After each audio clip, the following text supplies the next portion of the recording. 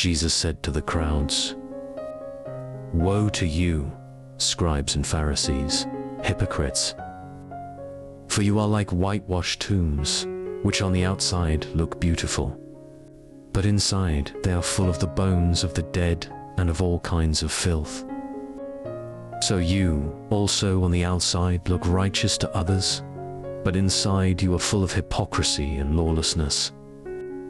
Woe to you, scribes and Pharisees, hypocrites! For you build the tombs of the prophets and decorate the graves of the righteous. And you say, if we had lived in the days of our ancestors, we would not have taken part with them in shedding the blood of the prophets. Thus you testify against yourselves that you are descendants of those who murdered the prophets.